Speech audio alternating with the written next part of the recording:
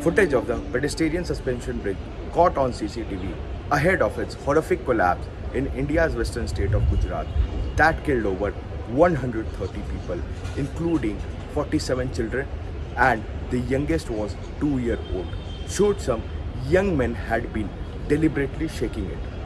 The CCTV footage, captured just before the bridge collapsed and aired by some news channels, showed a group of young men taking photos with their mobile phones, while others tried to saw it, following which the cables holding it suddenly get snapped and people on it were tumbled into the river. The local government of Gujarat has already ordered a probe into the deadly collapse of the bridge. The bridge is a popular tourist attraction in the area. It was shut for renovation for 7 months and was open for the public on October 26th, the Gujarati New Year. Reports said that around 500 people, much beyond its capacity, were on the suspension bridge at the time when it crashed into the river.